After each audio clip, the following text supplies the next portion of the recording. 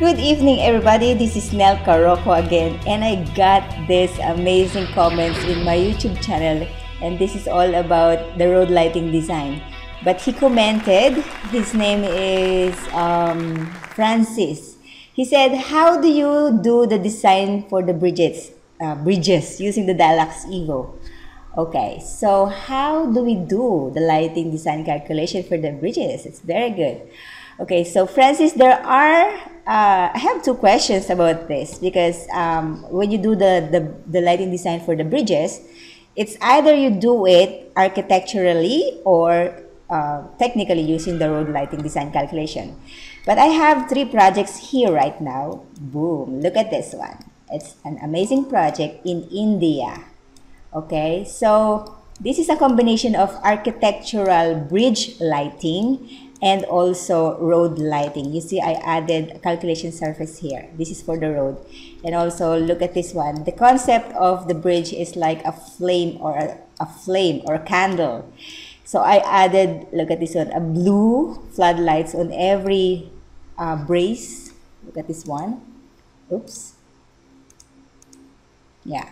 And then there is floodlights also inside because there is a fabric here inside of this flame or candle. So you see the effect of the blue. So there are two ways to do that. So you will run a calculation for a road. Oops. You will do a calculation for a road, and you will also do the calculation for the architectural. There's another one here. So this one is in Abu Dhabi. So we did a calculation for the road lighting as well as for the architectural. Look at this one. It also looks amazing. So I have some linear floodlights here and also floodlights. Those greens and those whites are linear. Those blues and whites are the linear floodlights. And this one also is a linear one, and it's aiming on the braces with a narrow beam. This is amazing. I can't believe I did this one before. And there's another one here, and this is called the Infinity Bridge. Actually, this is revision number 2. We already have one, which is the calculation. I'm not going to open this one because it's too heavy already. I have 3 files in Evo running now in my desktop, so I'm not sure if it still can handle 4. So this is the Infinity Bridge, and it has a colors compared to this one, which is, of course, you can see it's just one color. Okay, so the concept of this Infinity Bridge is to highlight the bridge under the bridge and also those braces. Okay, so this is one option, only blue and one color. Option 1 is 3 colors because they want to play it in the UAE day. Okay, and this is the original design from the rendered image from the architect, or I think from the structural engineer. Okay, so yeah, this is the Infinity Bridge. So what we did for this project is just a regular architectural lighting calculation. So we did not do the road lighting. And for this one, the Makta Bridge, we did both the architectural and the road lighting. So if you want to show to your client the road lighting, go and check this one, street lighting calculation. There's another option here. And you can see I ran a calculation and everything is check here. Yeah, all are checked. And what you will do when you use it in your architectural lighting design, because you need to integrate this one in that architectural lighting design. So just get the spacing and the height and the tilting and the offset from the road.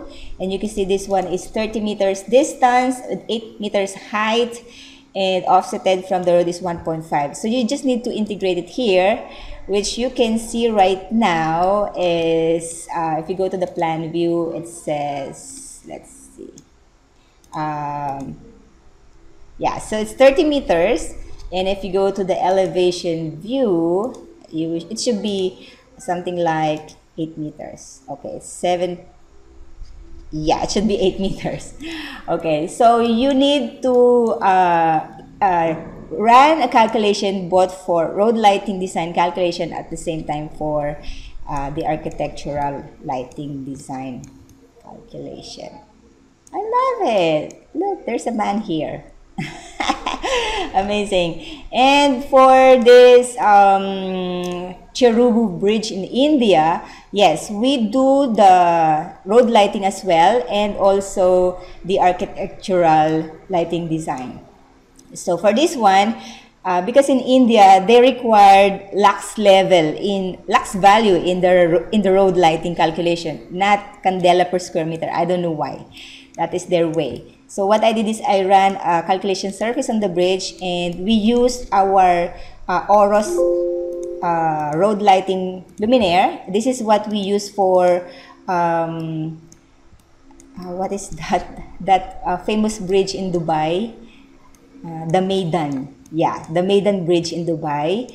Yes, this is the luminaire that we use for this that we proposed for this project, because they restricted the poles on the bridge because the client says, actually it's the government is the client, the official said that the pole on the bridge doesn't look good because it's standing on the bridge and it's blocking the view of this flame concept of the bridge. So, but I ran a calculation before, and they want this decorative fitting, but they rejected it because it really doesn't good because it has a pole. So what we did is, we suggested the Oros, and they like it. Unfortunately, we lose the project because I think our fitting is too expensive. Okay. I think we got something, but not everything. All right. So for you, Francis, that's how we do our bridge lighting. Okay. You need to run both the architectural and similar to road lighting, because bridge is still a road. Okay. And but if your project is just a road lighting or bridge lighting, no architectural, then just run it in a regular road lighting calculation.